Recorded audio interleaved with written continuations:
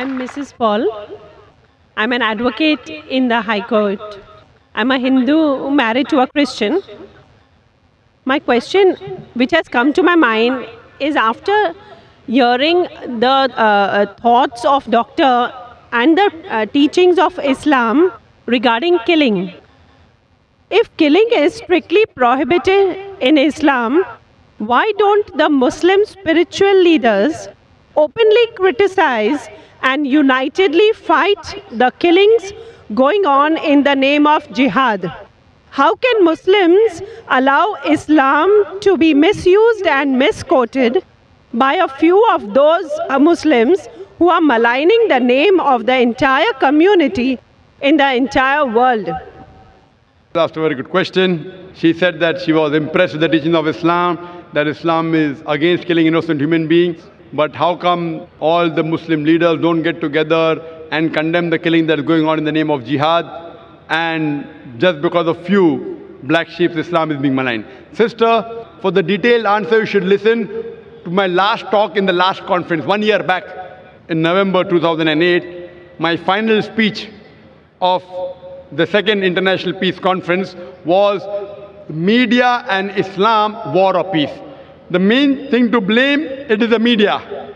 It is the media which picks up black sheep of the community and they portray as though they're exemplary Muslims. It is the media. So what you see in the media is not what's exactly happening. Quran clearly mentions in Surah Maida, chapter number 5, verse number 32, that if anyone kills any other human being, whether it be a Muslim or non-Muslim, unless it be for murder or for spreading corruption in the land, it is as though he has killed the whole of humanity.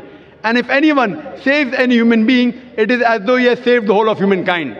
So killing any innocent human being is a sin in Islam.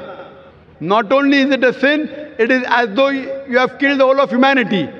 So anyone killing, you find cases taking place, going on the street and a bomb blast takes place, etc. Killing innocent human being is totally prohibited.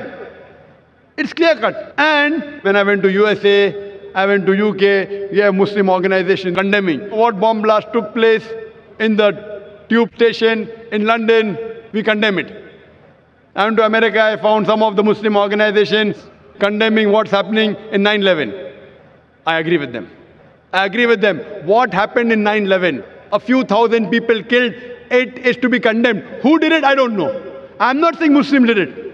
It is the media which is saying there's no proof at all. There's no proof.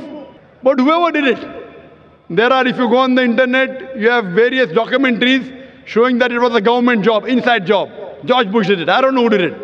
Whoever did it, killing thousands of innocent human beings in 9/11, in the Twin Tower bombing, is to be condemned. More than 50 people killed in the tube bombing in London is to be condemned. More than 100 people killed in Bombay in July, a couple of years back, in the train bombing in Bombay is to be condemned. But don't put a full stop. Simultaneously, I also condemn the thousands of people killed in Afghanistan, the thousands of people killed in Iraq, the thousands of people killed in Palestine. I call this white-collar terrorism. You know what they are doing? They are giving missiles. They are sending bombs. There in Palestine, they are fighting with stones. And they are called as terrorists. America is sending bomber Patriot missiles. They are sending cluster bombs. Cluster bomb means it falls, it breaks up into many bombs and kills thousands of Afghanis. For what? It is a coward act. What we find, it is the media which is portraying. Media which is portraying that Muslims are doing this. I do know there are black sheep, sister. There are black sheep in a community. There are black sheep in every community.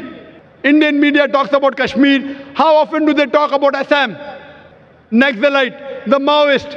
You know the biggest threat to India are the Maoists. What are they doing? They are bombarding the police stations. They are killing the police. The maximum killing that has been done in India by the Maoists, by the communists, the LTT, Hindus. Who calls them Hindu terrorists? You go to Assam, the Christian terrorist. When the Hindus do it, you call it LTTE. Liberation Tamil Tigers. LM. If you go to UK, IRA. Irish Republican Army. They are Catholics. They have a big difference between the Catholics and the Protestants. No one calls them Catholic terrorists. Why? So what we find that no religion teaches to kill innocent human beings. But there are more non-Muslims killing innocent human beings than Muslims. Now so-called Muslims who killed innocent human beings, they aren't Muslims. They aren't following the teachings of the Quran and the Prophet. But what the media does, media picks up these black sheep and they portray as though they're exemplary Muslims. So the media has to blame, number one. Media. The media can change black into white, day into night, hero into villain, villain into a hero. You can hear my talk, Is Terrorism a Muslim Monopoly? And you'll get more details, inshallah. What about John 10:30? The Father and me are one.